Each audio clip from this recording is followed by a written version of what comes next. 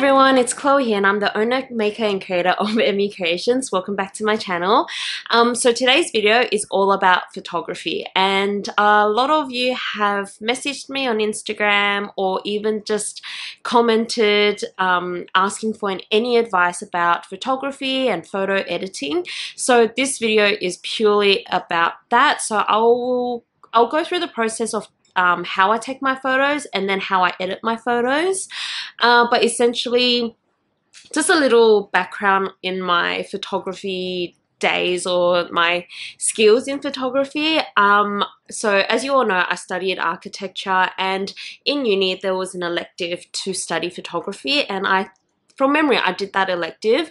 And I also did some traveling courses, and I remember one professor saw my photographs and asked me to take photos for them for events. So I did take photos, photos for the University of Technology, and also with the place that I worked at. I also took photos of architecture and buildings, and they've also used my photos in their submissions, and also I think one of my photographs is in one of their books. Maybe I can find that book. Okay, never mind. Couldn't find the book. But yeah, so basically I have some experience taking photographs, and outside of taking photographs for events and of architecture, I also did a lot of landscape photography just for fun with my husband. So I'll show you what those photos are on this side.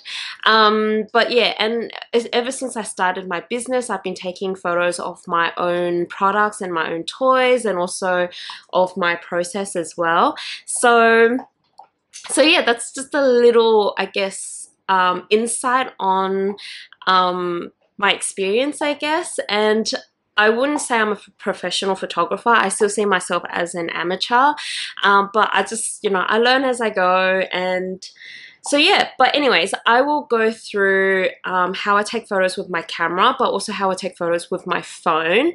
And then I will also show you how I edit my photos in the Lightroom app.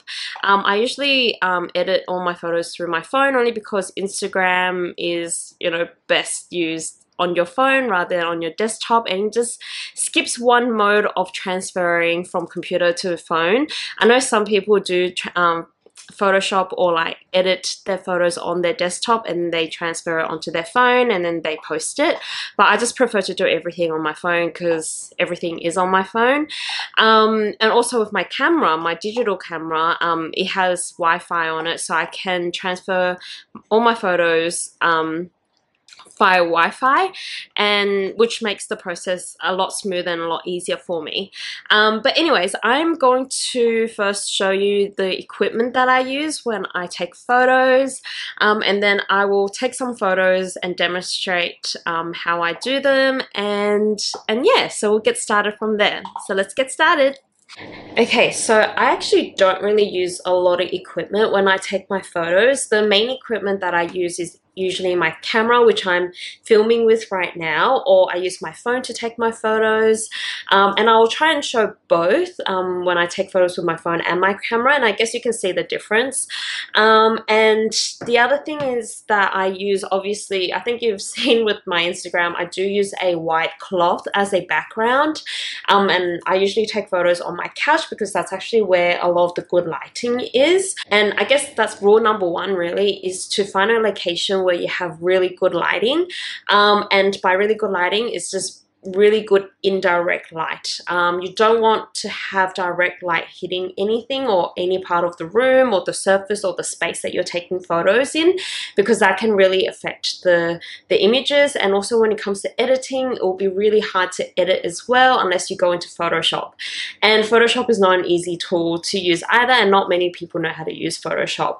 I usually try to avoid Photoshop only unless I have to, remove something and I can just Photoshop it out or something. But when it comes to lighting, always go for indirect lighting because it is a softer light. And also the other equipment that I use is a reflector. So I just use a simple white piece of foam core that I just, got out of the trash really. But you can really purchase this in your craft store. And what the reflector does is that, so I'll use myself as an example. So right now I have light hitting this side of my face, but then this side of my face is a little bit shaded. I'm looking at my monitor right now because I don't know where everything is. But anyways, so the light is hitting this side of my face, but this side of my face is shaded. But once I put the reflector over here, you can see, where am I putting in the right one? Yeah, no, that's right. You can see that this side of my face is less shaded. So basically what the reflector does is that it bounces light, the light source, onto this surface, and it bounces it onto the other side of your object, and that way it can reduce the shadowing of your object, because whenever you take photos there is always a chance that one side looks darker than the other, and it can really affect the quality of that image. So I always use a reflector just to reflect that light, just so that I can reduce the shading on one side of the item. Usually it will reduce it enough, but it won't remove the full shadowing unless you have a really good reflector, something that's almost like aluminium foil or something. But I prefer to use a white piece of foam core, or you can use a white piece of cardboard to act as a reflector. My piece is not that big, only because the items that I take photos of are actually fairly small, so I don't need that much area to reflect. But you can buy really large, like A1 sheets of foam core, and you can set that up for your photographing station. I know some people make a light box, and what a light box is essentially a box that is just all surfaces are white, and that way you get no shadowing on your photos. But I feel like that takes away from the depth of some of the items as well. Like, I feel like some shadowing really helps with the photos. So yeah, always have a reflector. I've used this ever since I started my business, so this thing has been going strong for almost 2 years. But yeah, always have a reflector. That is really helpful in reducing the shading of your, or shadowing of your images or of your objects when you're taking photos of them. So I guess that is tip number 2, always have a reflector. So today we're going to be taking photos of this little guy. Oh, don't know. Yep. Oh, it focused. Awesome. So here's a new creation for the Lunar New Year. I know Christmas hasn't even started yet, but the Lunar New Year is next year in January, I think end of January. So I thought I'd just get ahead and start designing some Lunar New Year designs. So this little guy, his hat comes off. It's very cute. But yeah, we'll be taking photos of this little guy today, and I will show you photos that I take from my camera and also from my phone, just to show you a little bit of difference. But yeah, so yeah, I'm going to set up the couch now, get my cloth on, get a stand on this because this guy can't stand on its own, and then I will start taking photos with my phone first, just to show you kind of what techniques I use, and hopefully I'm able to, you know, show it in a way that makes sense to you guys. But yeah, so I'm going to move my reflector, my camera, and my item over to the couch. I'm going to get that space set up, and we'll get started from there. Okay, so I've just put my cloth onto the couch, I brought my reflector over, and I've just propped my little toy onto the cloth as well. So I'm actually going to I guess record my phone as I'm taking photos. I think I can do that. Let's see. Okay, so I've got my phone propped here. I've just got cushions supporting it, and then here I've just got my toy, and I've got the cloth set up on the couch.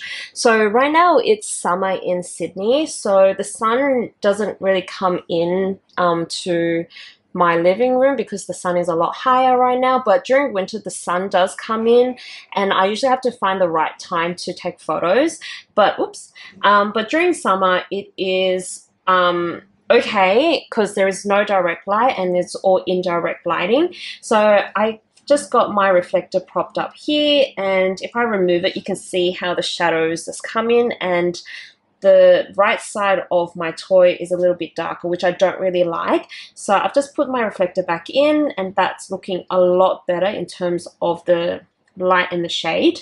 So yeah, so I've just taken the cap off my toy. Whoops. Just taken off the cap, and I'm going to take some photos of it.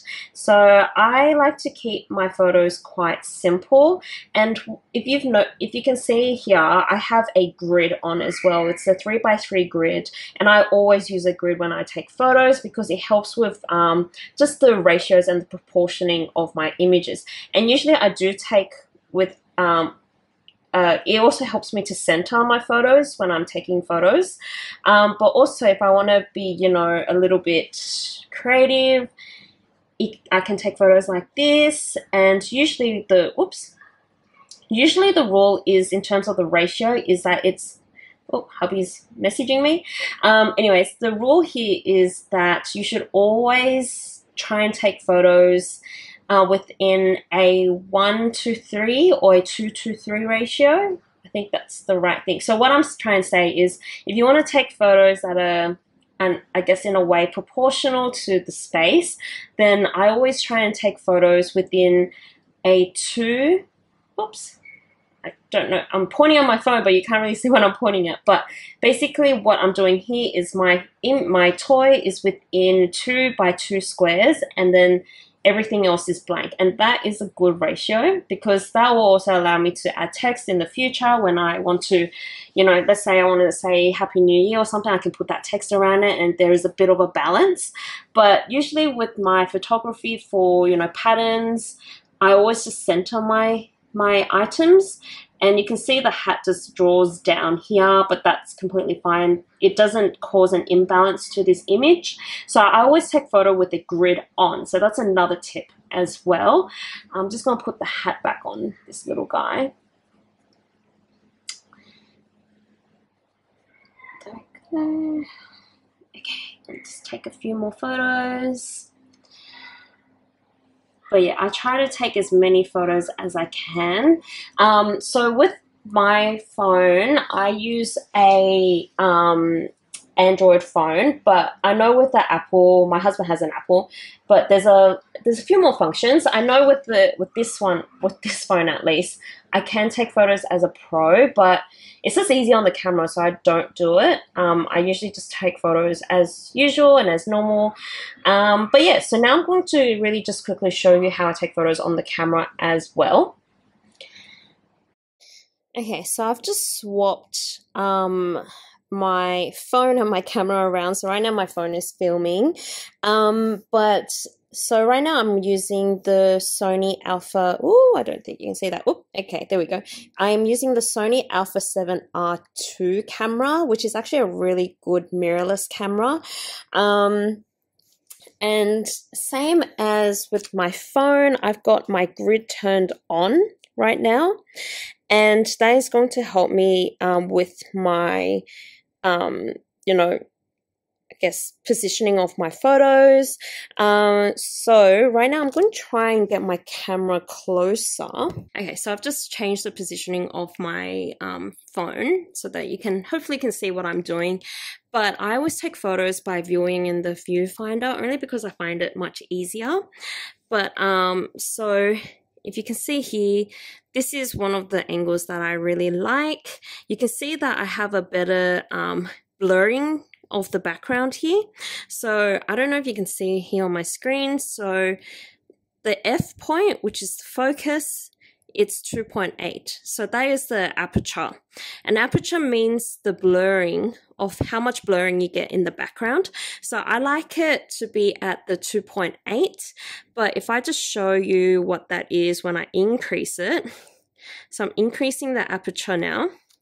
So the f point to, let's say, 14, and you can just see how that blurring of the background has is not there anymore. So basically, the higher the focal point, so the higher the f point, which is, let's say here 14, the less blurring of the background. Whereas the lower it is, the more blurring you get. So there you go. You can see that difference here. So I like taking my photos with a 2.8 f point and everything. So I try and keep everything simple. I do my ISO as an auto. I keep my shutter speed at a fairly stable speed. And yeah, and it's purely just point and shoot now, really. So I'm just going to take this photo and I'm going to make sure to focus on the toy. My hands are shaking a little bit because I'm in a really awkward position right now. There we go. And that is, I'll just show you what it looks like. Oh, it's not focusing. There we go. And that is what that photo looks like. So I think you can see from the difference between my phone and my camera, the photo already looks so much better. So I'm just going to go ahead and take a few more with my camera because I prefer it on my camera. And later I will show you the editing of both the camera photos and the phone photos as well.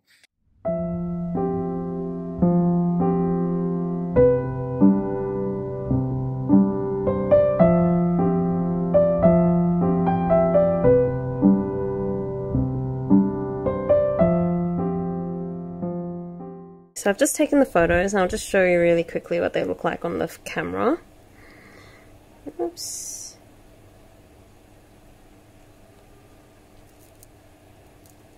There we go, that's better.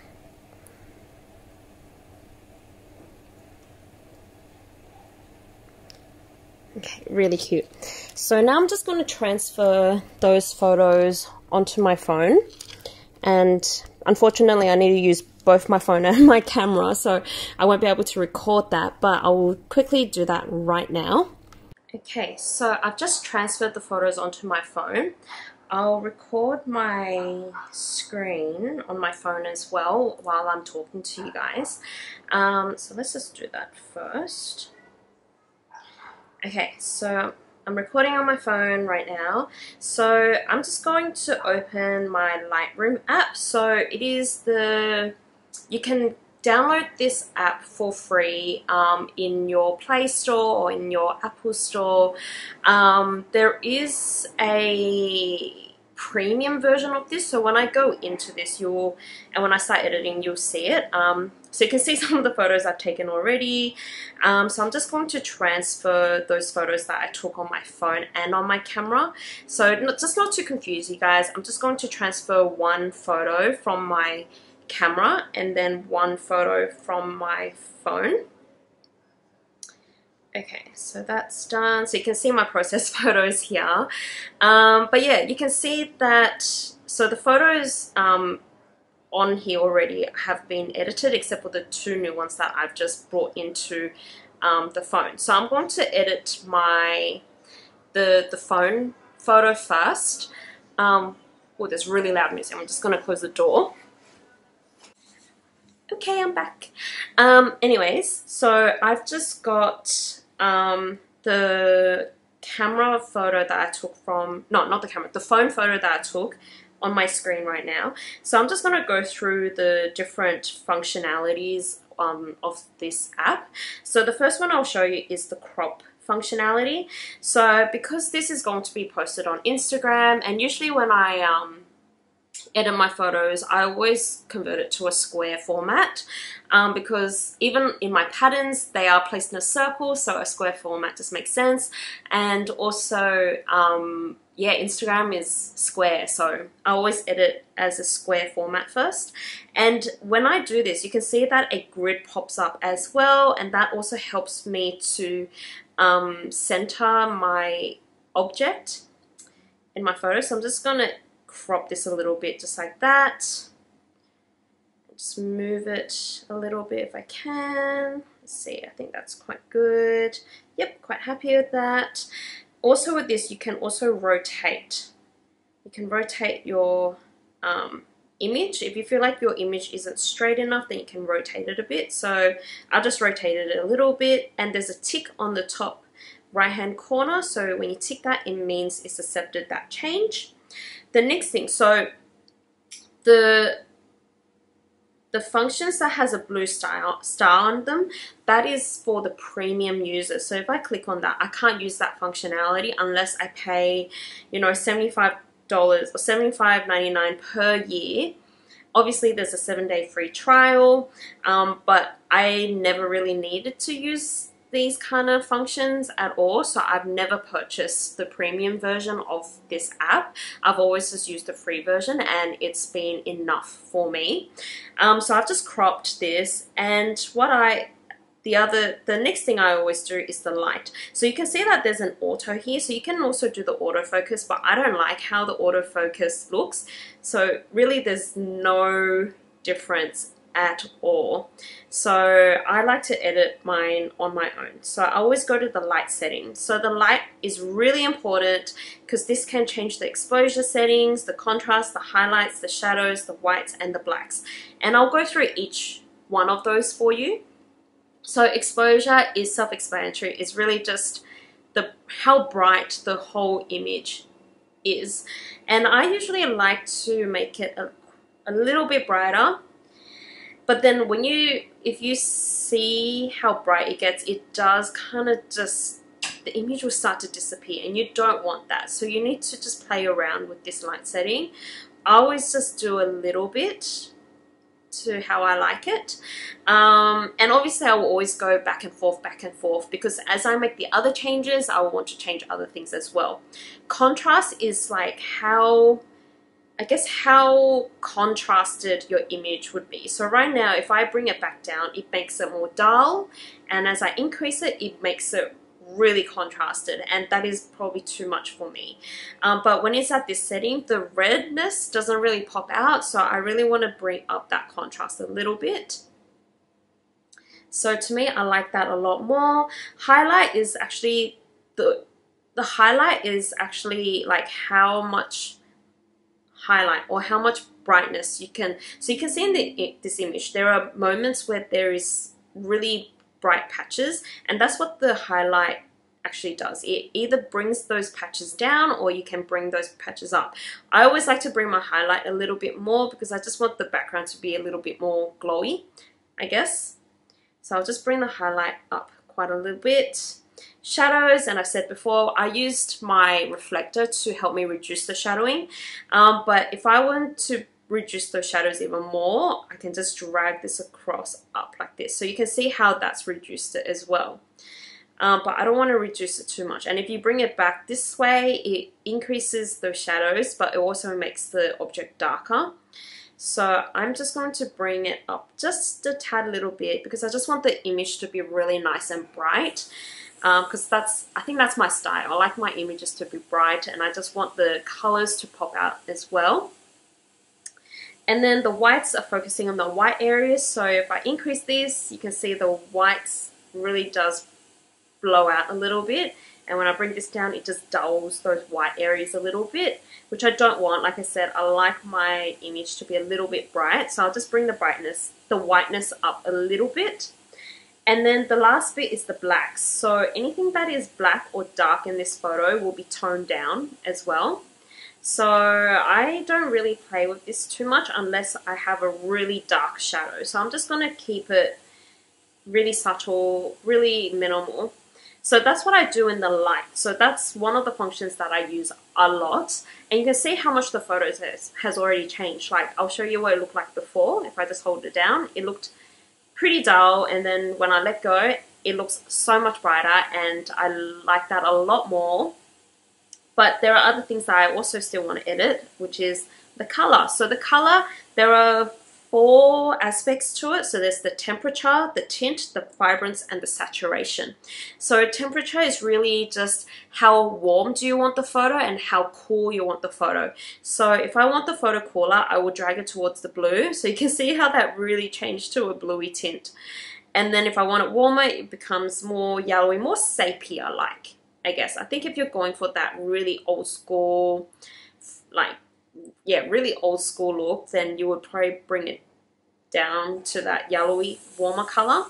But I feel like I don't really need to change the color of this too much. So I'm just going to keep it just there at 3, -3. I'll probably bring it to 2. Just very subtle because I do want my photo to be warm, but I still wanted to keep it bright, and I don't want the yellow, the warmness to take over the image. The next thing is the tint. So tint is when you want to apply a color overlay on it. And in this case, I do not want to do that. So I'm not going to touch it at all because I don't want to do that at all. The next one is the vibrance. So vibrance, as it says, it's just how vibrant your image is going to be. So if I bring it up this way, those really bright colors will start to pop. If you want to dull it a little bit, it will literally bring the colors down, but it doesn't turn into a black and white image. So I don't want to dull it. I want to bring up the vibrance just a little bit. And honestly, just a little bit of, like, just a slight change can make a big difference in your image. So you don't want to go overboard with that. You want to keep it subtle. The other one is saturation, and that, as it says, is the lower the saturation, it will literally turn into a black and white image. And when you increase the saturation, it literally, similar to vibrance, it will bring up the saturation of those colors. So I'm just going to keep it back to 0 if I can. Can I get it to 0? No. Nope, it's not letting me. Anyways, I'm just going to leave it at that. So this is already looking pretty good already. But in this app, you can also do effects as well. So you can add textures, clarity, vignetting. But I don't really do any of these things because I don't feel like I need it. So I'm going to skip that. And if you can see on my phone here, whichever element that you've adjusted, there will be a dot under those elements just to tell you what you have adjusted, which is really useful and really good to know. So next one is the details, and I usually try and just bring up the sharpening a little bit just to enhance the details a little bit more. So if I bring it really high, you can see how that image just really sharpens itself up. If I put it back down, it's not as sharp. So I always just bring the sharpness a little bit high. I don't want to bring it too high because you start to lose the blurriness in the background. Not that this phone photo has that much blurring in the background, but I just bring the details up a little bit. Optics, I don't use this at all because it's not really required. And that is it. That is literally all I do when I edit my photos, which is really quick and really easy. So if I was to just show you what it looked like previously, I just hold it down. So that is what it looks like previously, and this is what it looks like now. And I'm really, really, really happy with this edit. So when you go up to the 3 dots on the top right hand corner, you will see that you can actually copy these settings. So this is actually one of the things. It's in terms of the difference between the premium version and the free version. When you copy settings in the free version, you can only paste the settings for one image at a time. Whereas with the premium version, you can actually paste those settings across multiple pictures at a time, which can save you a lot of time when you're editing. So I'm just going to copy these settings. So yes, I didn't copy the crop because I like to crop my images on its own. There's no masking, no healing because I didn't pay for the premium version. So none of those are copied across.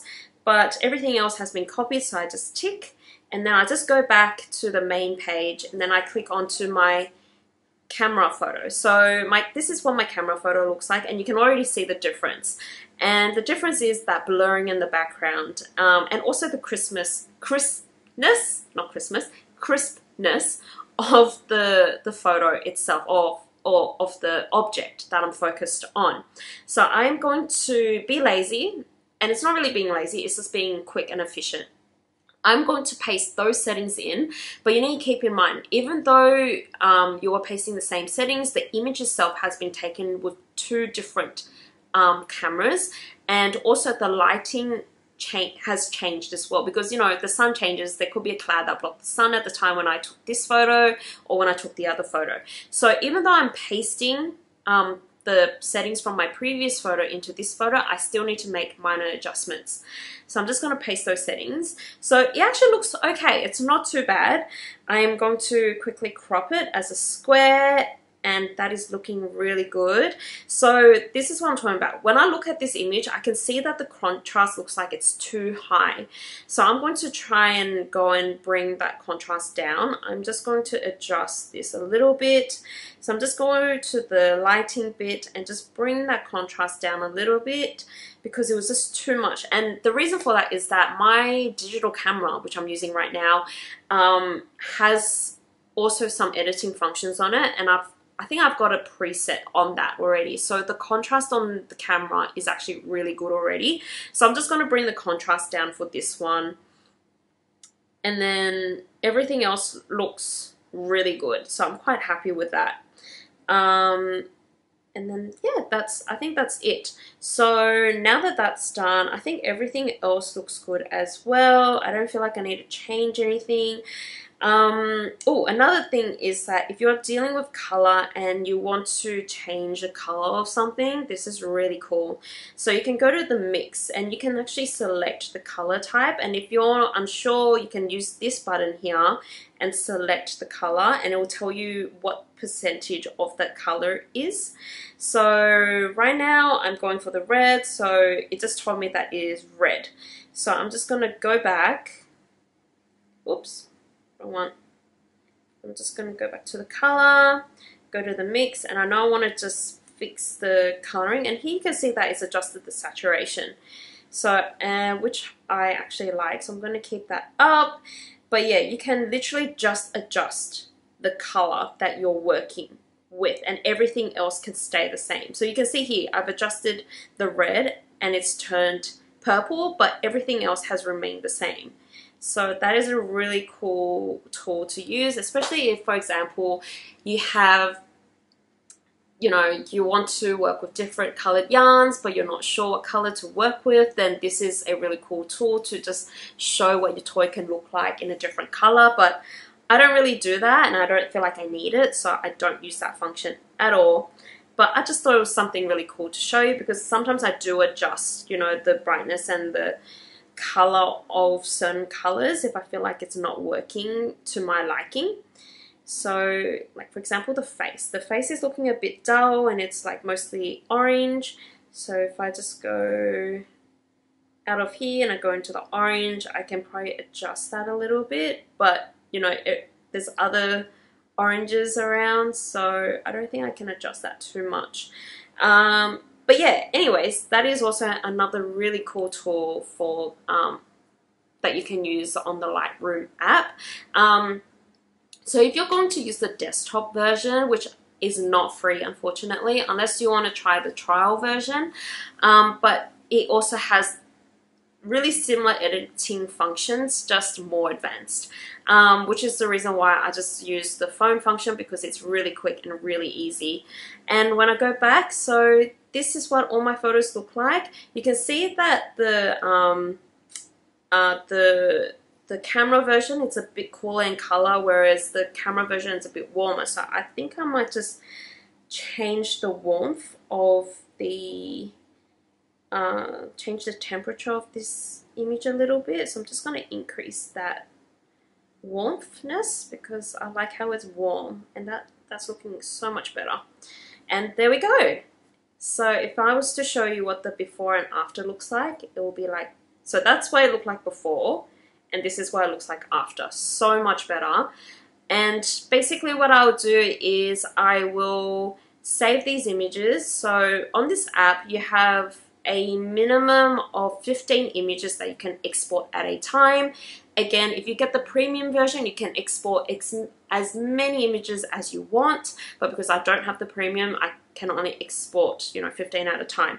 But in this case, I'm just going to export the 2 images, and I can save it to device, or I can share it to my drives, for example. So I always share it to my drives, and I save it into my OneDrive, which is where I run my whole business, really. I'm not going to show you because, you know, it's quite messy in there. But yeah, you can save it, or you can share it to your device, which I'll actually do. I'll save this to my device, and then that's it. I've just finished taking photos and editing my photos for this new toy that I am going to release the pattern for very soon. So I think that is all I have to say really. But I guess just to summarize in terms of photo taking, I guess like I said before, rule number 1 is find a location that has really good indirect light. Number 2, always have a reflector with you because you want to make sure that your photo is balanced in terms of light and shade. The next thing is take as many photos as you can with your camera or your phone. If you don't have a digital camera, your phone can just do just as well as I just shown before. You probably won't get, you know, the quality of the camera in terms of the blurring of the background or the crispness of the image, but honestly the phone can really do a great job. And also with your phone you probably don't have much memory either, so what I always do is I always automatically back up my photos to my OneDrive, which has unlimited storage. I'm sure on iPhone you have your cloud system, so always save your photos, and if you need it again then you can just go back and download it back on your phone after you've backed it up.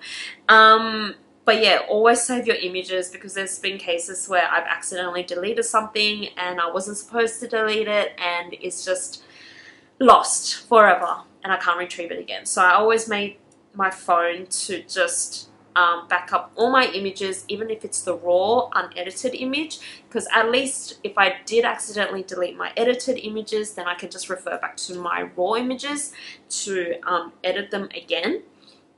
The next thing is definitely use Lightroom. Lightroom is a really good app. I know there are other apps out there for photo editing, but my preference is definitely Lightroom. I used to use Visco, but then after a while the app just didn't work for me anymore. I just felt like it was really slow and it kept malfunctioning. I don't know if it's because of my phone, but ever since then I've always just used Lightroom and I've been using Lightroom ever since. So, and it is free, so if you don't have it yet, definitely download the Lightroom app onto your phone and just have a play around. And the other thing is practice. Just practice. Like honestly, I didn't get to this level with just sitting around watching videos and just thinking I can't do it. I took, you know, I had one elective class in uni, but after that, for the next, 10 years, I've been practicing with my photography, taking photos of people, landscapes, toys, and just practicing my editing skills as well. And over time, you will find the style that you like, and you can apply that to all your images so that you can keep it consistent for your feed on Instagram. And that's another thing. Make sure that your photos are consistent in terms of your editing as well, because if you're watching this with regards to your Instagram feed, usually people are drawn to accounts that are consistent in terms of the style of their photography. So, which is the reason why the copy and paste function of your editing is really, really important and really great. And definitely use that that option in the Lightroom app. But yeah, I really hope this video has been informative. I can't really think of anything else, but I really hope that on the editing side, I've explained the things that I use to the best of my ability, and that hopefully you can apply that to your photography as well. But yeah, I really hope this video has been informative and has hopefully helped you to push your photography to the next level, but I guess in the photo editing side of things. But also through this video, it just goes to show you don't need to be a professional photographer to take nice photos. It's really just the editing side of things. So yeah, I really hope you enjoyed this video. If you have any questions about this video or about photography or about editing, definitely leave a comment below. But otherwise, if you like this video, don't forget to give me a thumbs up, and if you've been liking the content so far, please don't forget to subscribe to my channel. And hope you guys will have a really great day, and I'll see you all very soon. Bye!